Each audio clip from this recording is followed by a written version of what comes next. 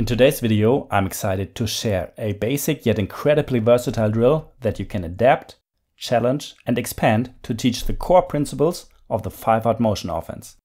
If you've seen my previous videos on the 5-out motion offense and the drills to teach it, you know how effective this system can be for youth basketball. Check out those videos linked above if you haven't yet. This single drill is all you need to cover the fundamentals. And if you stick around until the end, you'll get a fantastic live game drill to elevate your team's performance. Let's get started.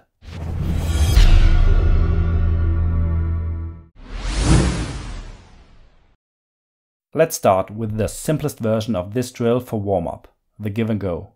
We have one player at the wing position and all other players line up at the midline with a basketball. The first player passes the ball to the player at the wing position and cuts to the basket for a give and go, finishing at the rim.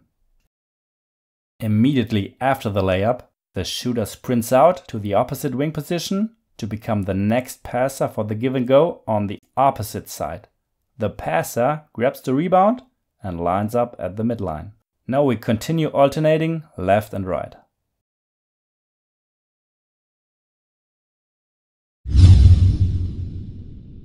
The three crucial elements of this drill are hard and accurate passes, aggressive cuts to the basket, and an instant sprint to the wing position after the layup.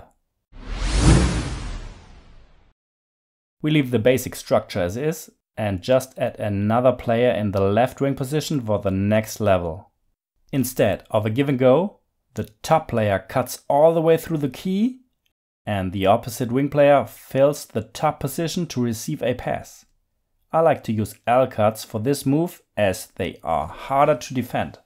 Player 3 finishes the cut at the wing position. Now the top player drives to the basket for a layup. I like to have an additional rebounder under the basket who grabs the ball and lines up at the midline. The shooter becomes the next rebounder and we continue the drill with an initial pass to the left side.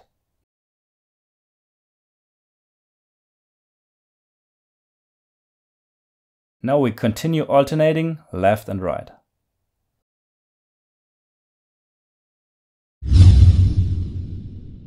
Let's add some other options we have in this situation. The drill stays the same, but instead of filling the spot at the top, the players use a backdoor cut to keep the defenders guessing, leading to an easy finish at the rim. Now let's turn this into a shooting drill. The weak side player cuts straight to the free throw line for a mid-range jump shot. This option is particularly effective against a zone defense.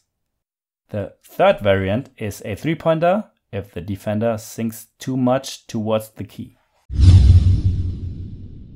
By adding two players to the corners at the low wing position, we create a full 5-out setup. After the pass, the top player cuts through the key and aims for the low wing position. The weak side wing player fills the spot at the top, and the player in the weak side corner fills the wing position that has just become vacant.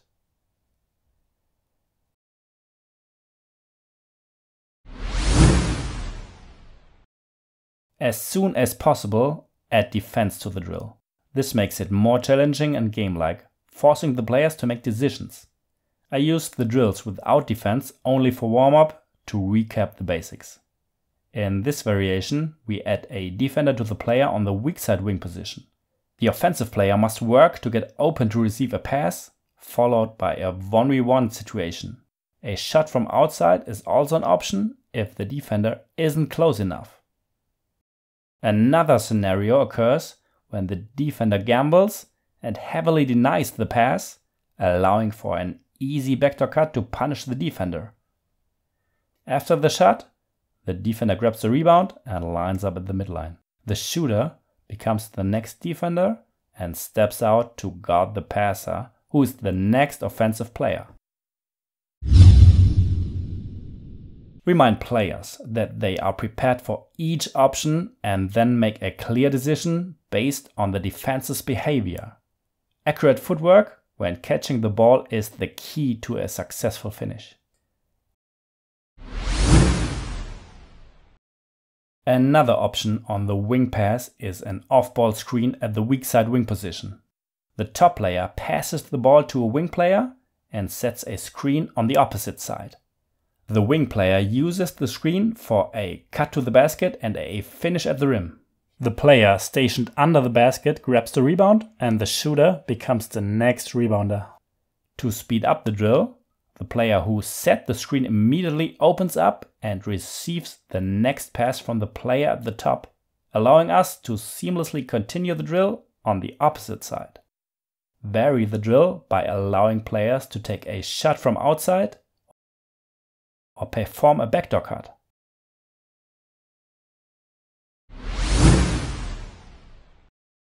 Just like the last drill, things get interesting when we add defense.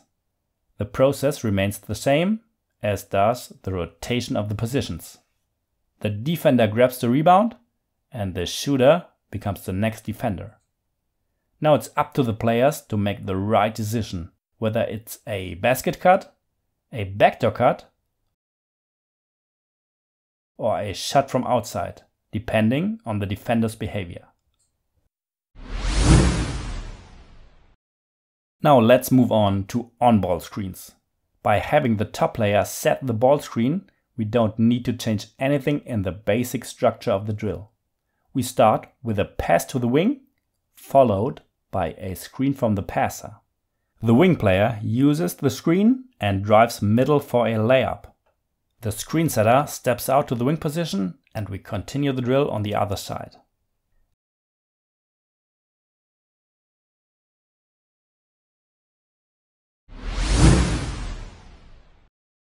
Again, this is just a warm-up drill before we add defense. We place one defender on each of the wing players and run the drill the same way as before. Pass to the wing, and then we have a one-on-one situation. The defender grabs the rebound and the offensive player becomes the defender on the same side. The drill continues on the opposite side. Let's go over the different options the ball handler has when using the screen. The player can use the screen and drive middle. Alternatively, and often the best option, especially when the defender tries to avoid the screen in advance, is to reject the screen and penetrate baseline. Lastly, the player can opt for a three-pointer if the defender sinks in. As promised, here is the live game drill. I use it all the time and it's one of my favorite drills. We have 3 offensive players positioned at 3 of the 5 designated spots of the 5-out motion offense and 2 defenders. To ensure the offensive advantage isn't too great, we implement one constraint. None of the offensive players may leave a designated 5-out motion spot for longer than 3 seconds. After a penetration, a cut, or a rebound, they must return to one of the spots. This rule teaches players one of the key elements of the 5-out offense: spacing. Clear the paint, fill an empty spot, and create space for yourself and your teammates. This drill creates a comfortable environment for the offensive players, encourage them to try out all the options we discussed before. We have the give and go and the cut and fill move. You might consider disallowing screens because they would give the offense another big advantage, and off-ball screens don't make sense in this context. But we still have open shots, drives, kick-out passes, and backdoor cuts. To cover all aspects of the 5-out motion offense, move on to 4-on-3 or 5-on-4. Now we can use on-ball and off-ball screens, as well as dribble add option, followed by a backdoor cut.